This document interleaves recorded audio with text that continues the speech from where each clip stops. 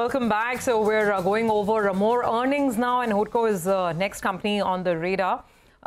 If we look at the performance in the quarter gone by, well, disbursements are actually down about 28%. Interest income growth and assets under management came in at a healthy clip. So we've got Mr. Sanjay Kulshrestha, CMD of HUDCO, joining in. Mr. Kulshrestha, thanks for joining in, and I wish you a happy Diwali to begin with. Let's just try and understand, how this has played out. Your disbursements have been lower this year. I mean, is there a seasonality impact? What's behind it? Because otherwise, AUM growth is up 7% sequentially. So let's talk about business growth. What are you looking at for the full year? And, what explains the discrepancy on disbursements in this quarter? So if you can see the last year half yearly to this half yearly, I think the disbursement has grown by 6x. And similarly, the loan book has grown by 36%. So it is generally for a financial institutions, because it all depends on the pace of the project and the nature of the projects. And you have rightly said the environment and the ecosystem of the project and the progress of the project, because we disburse funds on very reimbursement kind of basis, so that funds should be utilized in the project. So there is here and there are slightly ups and downs on quarter to quarter basis, but I think it is advisable, it is good that we should look at the figures on year to year basis. And during last year, from last half yearly to this half yearly, on all the parameters, it starts from the disbursement, sanctions, borrowing, cost of funds, resolutions of the NPA, loan sanctions. I think the company has done phenomenally well. Our sanctions has grown by 10x. It was last year, half yearly was 7,000 figures. This year we had achieved 76,000 crores. This year we had disbursed around 21,600 against the 7,000 last year, 3,000 last year. So I think on year-to-year basis we are working very well. And if you will see after the end of the fiscal, I think the results will be very outstanding for the company. Absolutely, sir. No denying that. I mean, the sort of improvement on sanctions is absolutely stunning. And even the AUM growth in this quarter, if I look at year-on-year, Q2 over Q2 last year, then it's looking very good at about 36%. Plus, I think you're talking about lending to a lot of big projects. So let's talk about overall growth of the book this year. Financial year FY25, what will your AUM growth be, considering the healthy trends that we've seen in this quarter? Yeah. We had started this fiscal with around 92,000 of the AUM, and now we are standing at 1,11,000 figure. So it is more than 20% that we had already grown, and we had taken a very sustainable kind of target to reach 1,50,000 by next fiscal. And for this fiscal, we had taken a target of 1.2 lakh crores, and we are comfortably well placed to achieve this 1.2 lakh crores target, looking at the 1.11 AUM as on date. So there are a lot of projects that we are discussing, and there is a lot of tailwinds across the Indian economy and the Indian infrastructure to achieve that Viksit Bharat mantra of Honorable Prime Minister. And every state had been geared up.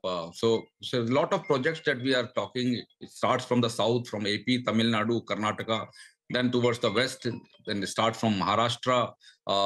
Then in the central also we are discussing in Chhattisgarh, MP. Then eastern side also, they are all gearing up with good infrastructure, which is cash-based, revenue-based kind of infrastructure projects that the company is working.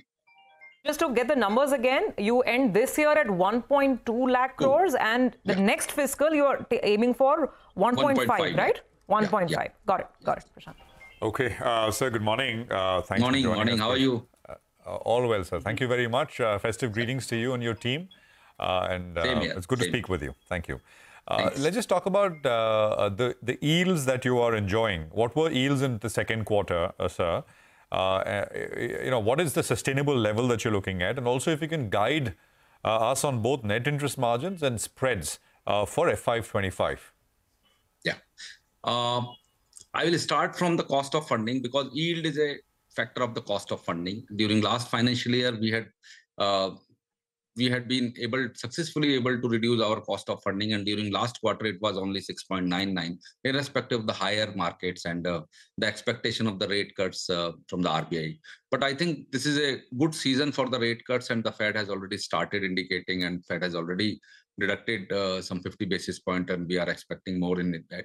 And then the Indian economy, Indian budget, the fiscal reserves, everything is putting indication that we will be going towards slightly lower cost of rates, and we are continuously trying to cut down our cost of funding.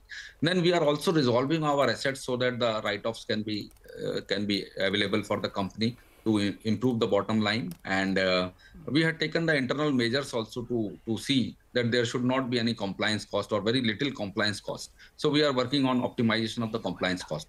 So I will come back to your question regarding the yields. We will be sustainable around 9.25, 9.3, and we will be maintaining that kind of yields, because we are into the era where we need that infrastructure should be more viable rather than loading the cost of fund on the infrastructure and making them unviable. We are working and committed that the asset should be more viable. And so we are making our yield at 9.3, around 9.3%, and we will be maintaining that by all the measures. And at the same time, our spreads will be something around 2.25 that will be maintaining, and our NIM will be around 3.3, 3.25. I think these are the sustainable figures that we will be achieving in next couple of years. Okay. 3.3 to 3.25 NIM, that would be an improvement from where you are. Again, can you put some timelines to it, sir? So are you saying 3.2 by the end of this year itself? Yeah, by the end of, because you see, the company has grown by 39% during last 1 year. So it has put some pressure on the yields, and the income has just started coming out of these assets. So you may be looking some good improvement in the Q3, and I think we will be settling in Q4, because all the loan books there are will be revenue earning. Yeah. Yeah. There, just to take up on that point, there is some news reports, sir, which suggest that the decision on including not just HUDCO but companies like IREDA also under Section 54 EC is likely on the back burner, and there is a deliberate delay in the decision to be made. Could you tell us what are your thoughts on this, and have you heard anything? I think we are very positive about that, because we had already requested, because finally the decision will be taken by the government, and we had put in our case, and we are pursuing with the Finance Ministry. We are very hopeful, because these earnings are coming out of the home proceeds also only. And we are trying to put in that, since the PMAY is in PMAY 2.0 program is launched, and it is very ambitious. We want that the funds, the counterpart funds which will be required by the states, they will be extended at the cheapest price, so that it will be the lower cost for that affordable section of the housing. So yeah. Yeah, exactly on the cost. This, if at all you get 54 EC and you can issue these infra bonds, by how much does it reduce your cost of funds? Just trying to understand what is the benefit in terms of the interest rate differential that you will get if you are able to issue these bonds. Actually, if you see the weighted average, the effect may come after 2 to 3 years of the time, because this year we may be targeting around 2,000 crores or 3,000 crores. There are existing companies who are bigger players than us, and the total market of 54 EC is not more than 18,000 to 20,000 crores. So in initial years, it may be 2,000, then we will be extending towards the higher, from marketing and the consumer satisfaction. All these measures has to be taken to attract the 54 EC market. And sir, last point is on asset quality, just 30 seconds left. You've improved your gross NPA from 2.4 to 2%. Is that with the help of high write-offs? What's the guidance on asset quality, and whether write-offs will continue to be high? Gross NPA has came down to as good as 2%, and the net NPA is 0.31%. And we had taken a commitment that we will be resolving most of these assets by 2026.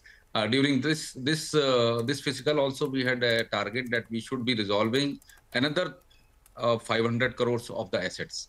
So it will be coming between 1.8 to 1.9, the net NPA, and around 1.75 to 1.8% of the gross NPA. All right, we'll leave it there. It's a pleasure, sir. Thank you very much. Thank you Diwali so much. Greetings to you once again, and look forward wishing to you our a next very happy Diwali to you and your viewers. Thank you so much. Thank you very much. Namaskar. Well, I think